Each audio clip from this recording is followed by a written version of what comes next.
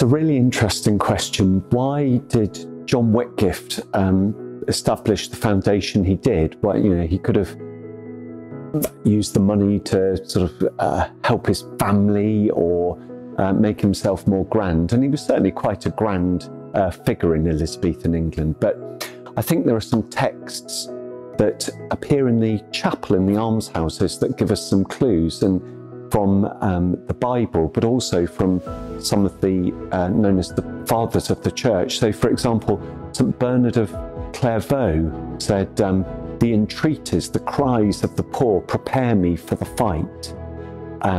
He also said, "Take away what is inessential and a man will still have all he needs."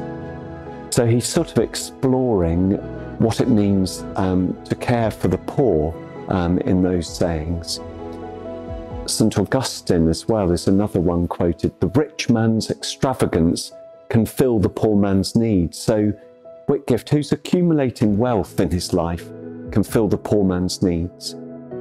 The one whose heart is full of loving kindness always has something to give. These, I think, are deep texts that Whitgift will have been very familiar with because he was an educated man.